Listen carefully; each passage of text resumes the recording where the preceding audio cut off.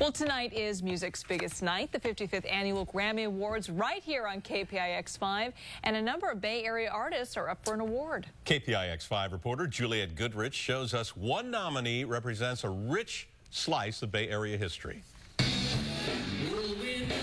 Step inside this church in San Francisco and join the Mardi Gras.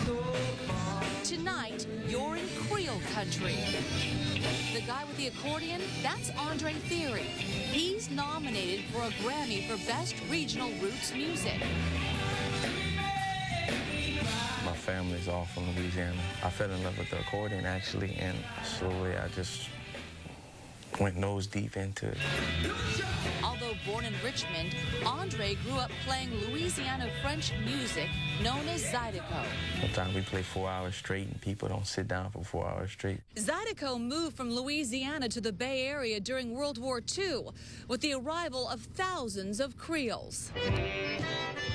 Their destination, the Richmond shipyards. Henry J. Kaiser recruited Southerners with the promise of a better life. Louisiana Creoles helped build hundreds of Liberty and Victory ships.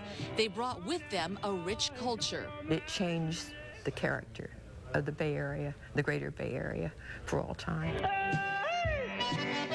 They also brought about the revival of an old Creole tradition, the house dance. There was food and drink, and everybody had a nice time. In the 60s, Chris Strachwitz of our Hooli Records first encountered the Creole community at a dance hall in South San Francisco. It was real community, you know, it was wonderful.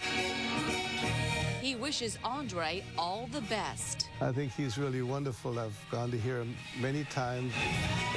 Andre now has a son and wants to keep Creole traditions alive. I see it as a responsibility to carry it on. At a recent show in Point Richmond, the house dance and the Creoles returned. They still come out the woodwork. Juliette Goodrich, KPIX5. Love the music. The 55th Grammy Awards airs tonight right here on KPIX5. It starts at 8. Immediately following 60 Minutes, just sit down, enjoy the evening. Then stay tuned for a special edition of KPIX News at 11:30.